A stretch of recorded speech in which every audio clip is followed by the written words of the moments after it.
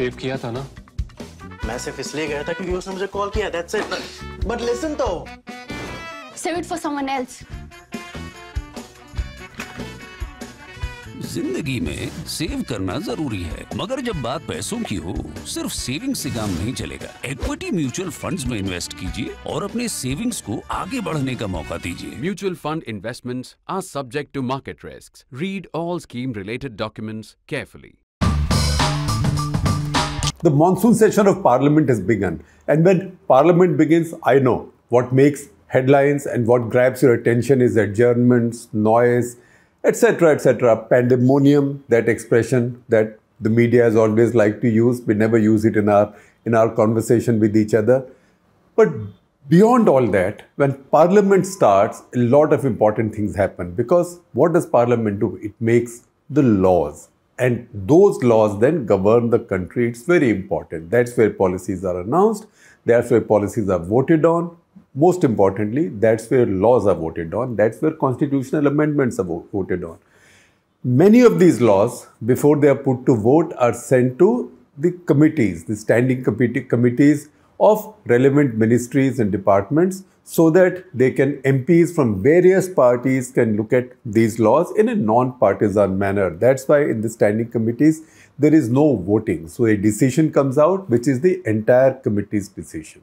So today, as this new session has begun, monsoon session has begun, we see that the Standing Committee on Defence, it has given its assent without seeking any amendments. It's a committee headed by BJP MP Joal Oram. It has given its assent fully without any amendments to a bill called the Inter-Services Organizations (brackets Command, Control and Discipline Bill 2023). Now, chances are, I'm not sure, but chances are that you may not see it played up big time or in headlines in your newspapers tomorrow. Unlikely that there'll be many hours, even many minutes wasted in prime time discussions on this, because a lot of the media, most of the media, will not give this bill that much importance, because they will think this bill is not so important, it is not so significant. And you know what? They will be right, because this bill by itself is not that significant in the sense that it does not make so much difference. At the same time, you might ask me, then why are you then featuring this bill for a whole episode of Cut the Clutter? That's because this bill or this law by itself may not be so important, but it indicates a major move forward in something else that is very important and that is going on. And that is the theaterization of India's armed forces, setting up of the theater commands. So one of the issues, what happens is that when you start bringing about a major change, particularly in the government system, the legal issues come up first. That, if you create a new structure, under what laws will this structure be governed? So when you set up new structures in the government system in particular, which laws will govern these structures? So you have the Army, Navy and Air Force. Each is governed by its own act. So the Army and the Air Force have the Army Act and the Air Force Act as enacted in 1950. The Navy has the Navy Act as enacted in 1957. Now, I will give you an example to help us understand how important this nitty-gritty is. You say, look, it's the same country's Army, Navy, Air Force. People from the same forces, Army, Navy, Air Force, will come and serve together in these theater commands. So why should you need a new framework of law to deal with them, even if they are disciplinary issues? Doesn't work like that in the government, because there is the government, there are the laws, we are a country of the laws, there are courts, there is Armed Forces Tribunal. That's why whenever a new organization is set up, particularly in uniformed forces, this challenge comes up. And I will take you back to understand this challenge better. I will take you back to something that came up, say, in 1983, 84, thereabouts, 1984, 83, 84, 85. What happened around that time? 1984, as we know, Operation Blue Star took place. In Operation Blue Star, the army was involved.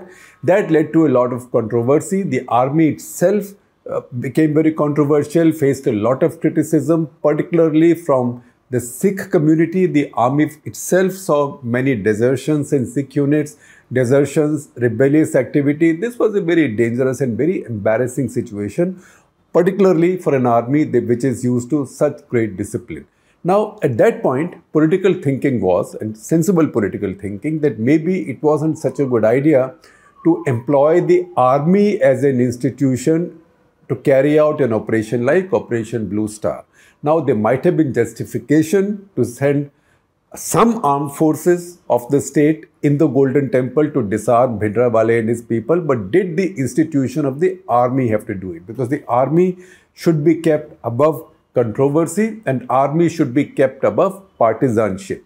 So that thought process led to the idea that India should create a new specialist counter-terrorist or specialist internal security force which is trained to the same level as not just the army, but special forces of the army, but should be seen as not a part of the army. And that thought process led to the creation or the setting up of the National Security Guards, or what came to be known popularly as Black Cat Commandos. We've seen them operate in Akshardham, Gujarat, in Akshardham attack. We also saw them operate in 26/11 in Mumbai and many other operations. And they are now familiar with their black dangris. Now, when that new uniform force was coming up, the first idea came up. The first question was, under which ministry will this be positioned? So, if you were going to position it under the Ministry of Defense, that will be seen as more or less like a part of the armed forces, Army, Navy, Air Force.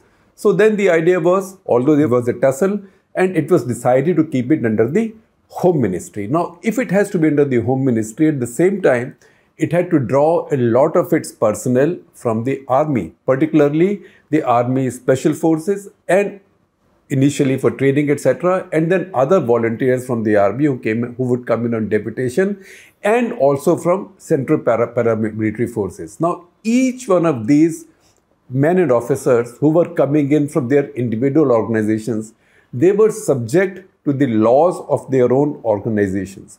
So, under which legal framework will NSG function? So, that became a debate now. So, okay, it can't function under the Army Act, because if it functions under the Army Act, then what is the difference between NSG and the Army? The whole pretense and the idea was that it should not be confused with the Indian Army, which should not be involved as far as possible in the internal, divisive, polarizing political challenges. Can it be governed by, say, the CRPF Act or the BSF Act? Once again, it will cause confusion. So, for that purpose, a new law was drafted. That was the NSG Act. So, once again, while you were planning this new anti-terrorism force, trying to figure out what their training will be, what their weapons will be, who will teach them tactics, should they be based on one of the British organizations, SBS or SAS, or should they be based on some American organization? Ultimately, a lot of the inspiration came from the German group GSG 9, Grenzschutzgruppe 9. At the same time, nitty-gritty also had to be taken care of, a legal framework, and that's how people sat down and drafted this law called the NSG Act. Similarly, now you will have these new theatre commands. These theatre commands will draw people from Army, Navy, Air Force, not just the command headquarters. But this command will now order around in an operation, in a war, unlikely, but a possible war, elements from Army, Navy, Air Force, all of them. Now, when they are involved in operations, which law will govern them, particularly when it comes to disciplining them? So, what happens right now? India has a couple of integrated commands. For example, the oldest of them all is Andaman Nicobar Command, ANC, that was set up 22 years ago. Now, that has elements of Army, Navy and Air Force. Now, if the commander there, and that command is then held by the three services by rotations, Air Force has it now, Navy then, Army then, etc., that cycle runs.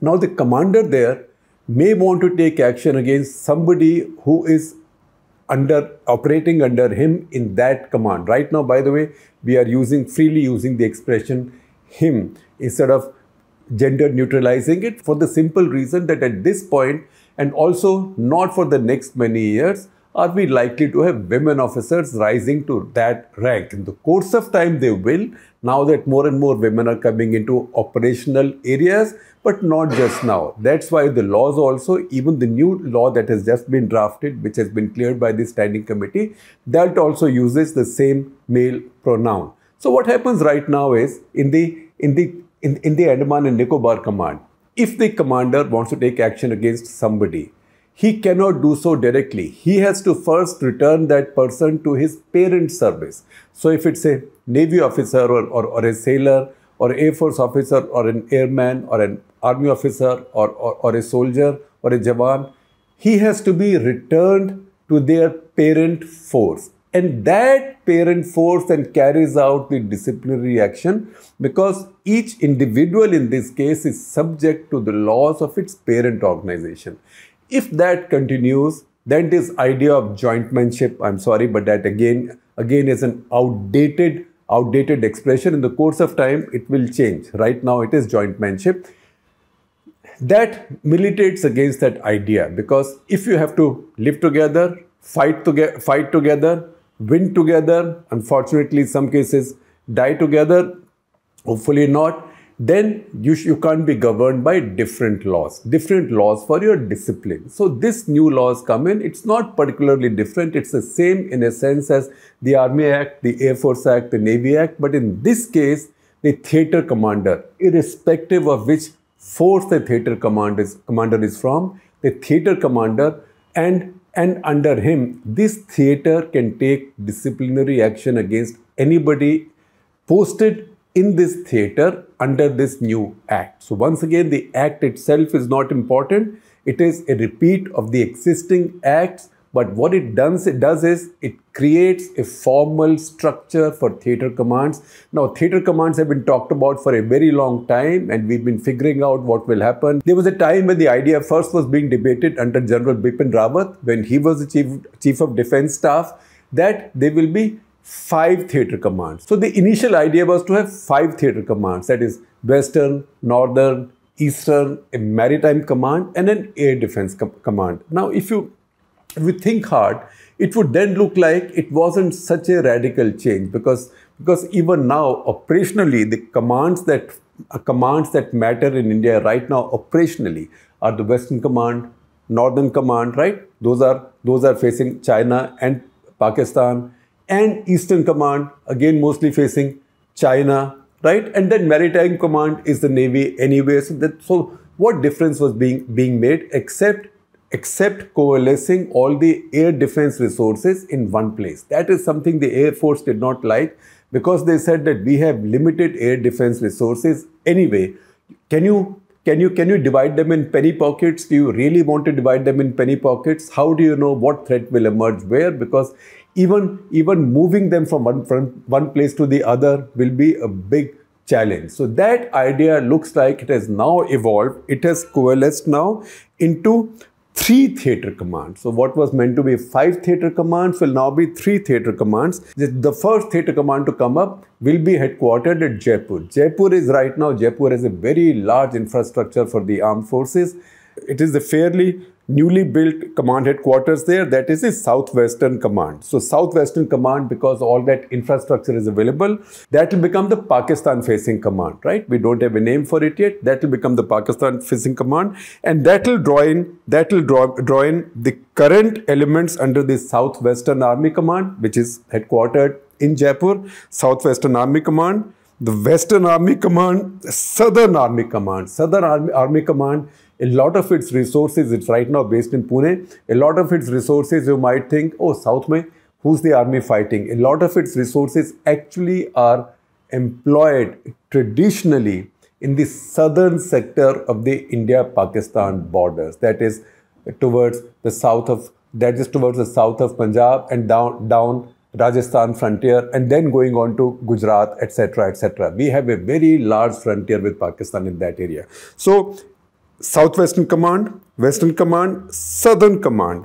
and also some elements of the Northern Command will function under the new theatre command that comes up at Jaipur. Now the Northern Command will be a tricky thing. That's why no change is easy, because the Northern Command the same command, units, elements under the same command deal with Pakistan across the LOC. They deal with insurgency within Jammu and Kashmir, and the same commands, the elements under the same command also deal with China in Ladakh. So if you carry out a genuine theaterization, then elements under Northern Command will end up being divided between the Jaipur command, the Pakistan facing command, and the China facing command that I will tell you about in a second. So these army elements, that is the current southwestern, western and southern commands, and elements of northern command will go into the Jaipur based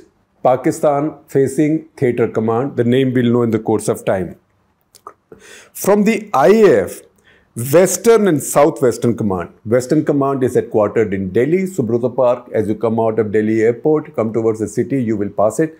That is Western Command, Western Air Command based in Delhi. Southwestern Air Command based in Gandhinagar, right? Those two will be under the Jaipur-based Pakistan-facing theatre command. And also there will be elements of the Air Force or elements of the air power from Central and Southern Commands. Central Command is based in Allahabad, headquartered in Allahabad, and Southern Command is in Trivandrum. So all of this will become a very powerful, very large theatre. If you think this is large, see what will happen with the China-facing theatre command, which will be headquartered out of Lucknow. That will have the very large Eastern Army Command under it. It's a very large command with a lot of forces allocated. And you know, increasingly now, Indian Armed Forces are shifting emphasis towards the eastern frontiers. Also, the Eastern Air Command, the resources of the Eastern Air Command, remember, even the 2 squadrons of Rafales that we have acquired, India has acquired, one is allocated to Western Air Command based in Ambala, and the other is allocated to Eastern Air Command based out of Hashimara, which is off North Bengal. That is not that far from Sikkim or Doklam or any of those regions, or if you look at the other end, it is not that far from the Arunachal sector as well. So all of the resources of Eastern Army Command, Eastern Air Command, I would presume that bulk of the resources of the Central Army and Air Force Command, because what are they looking at right now? They are looking at, again, very sensitive borders that Uttarakhand, they face with China, and that's where also a couple of areas the Chinese have raised disputes. And again, there is Nepal. So the China facing command will also be a very large one. And then a third command will be a maritime command. Maritime command will then look at the entire seas, the whole Indo-Pacific in this case. And they are not making a distinction between a Pakistan front and a China front. So they are looking at the oceans as one theatre. So they will be based in Karwar in Karnataka, where a new base was built. There was a lot of resistance, environmental and otherwise, when that base was being built almost 35-40 years ago. But now that base is more or less built, and that is where Indian Navy has its prime assets, does a lot of its stuff there, and that's where the maritime command will be headquartered. Now the division of leadership will also be quite simple. The first 2 commands, that is the Jaipur and Lucknow based commands, Air Force and the Army will take turns at leading these. So at any point of time, one might be led by an Air Force officer, one by an Army officer, and they will take turns. That is again to promote jointmanship.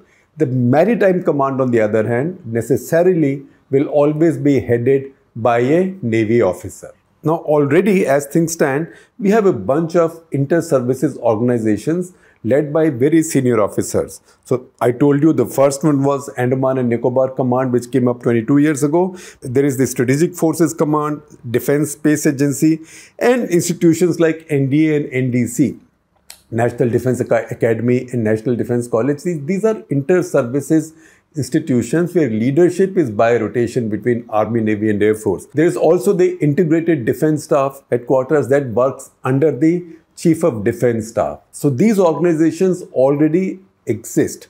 Now what will happen? Many other questions will arise. That when these theatre commands come up, what will happen to the current commands? Northern Command, Western Command, Eastern Command. Will they continue to exist? That's for Army, Navy, Air Force. What happens then to the Army, Navy, Air Force chiefs? What will be their operational role? For now, it looks like they will be the apex authority, as because they constitute the Chief of Staff's committee. That committee has Army, Navy, Air Force chiefs, and the first among the equals there will be the Chief of Defence Staff. So each theatre commander will report to that committee. That, as you can understand, reporting to a committee may not be the best or the most ideal option in the long run. Right now, that may be a good next step. And the organization that supports this Chiefs of Staff Committee is already in place. That is the Integrated Defence Staff. Currently, it's headed by Lieutenant General Johnson Matthew. Nevertheless, the situation we have right now is unsustainable. Unsustainable in case anything breaks out in the modern battlefield, because the modern battlefield is very mobile, very quick, very high-tech. It's also very intelligentized.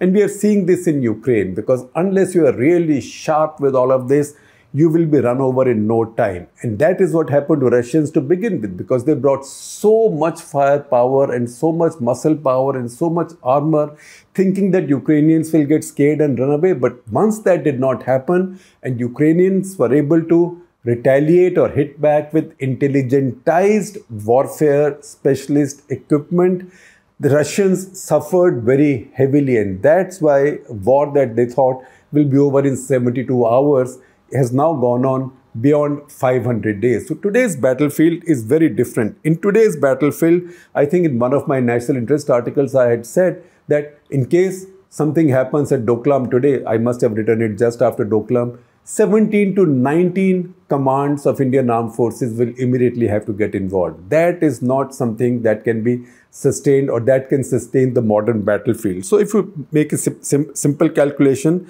the Army and Air Force have 7 commands each.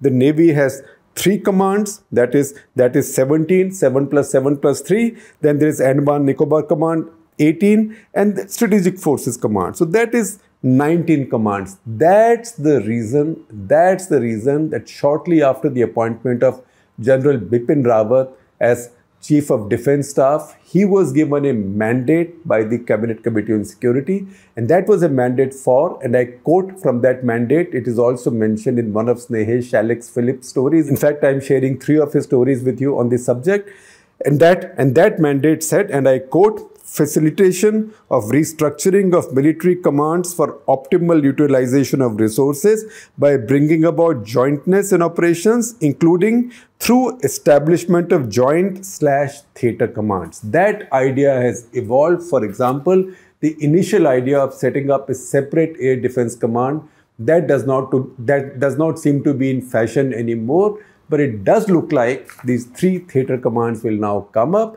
And the clearing of this new law, that is Inter-Services Organization Command, Control and Discipline Bill 2023, hopefully or presumably it will become an act in this session of Parliament. That will be one significant step, one more significant step and a substantive step in that direction, because implicit in this will also be Parliament's approval and its stamp on authority on the new theaterization plan.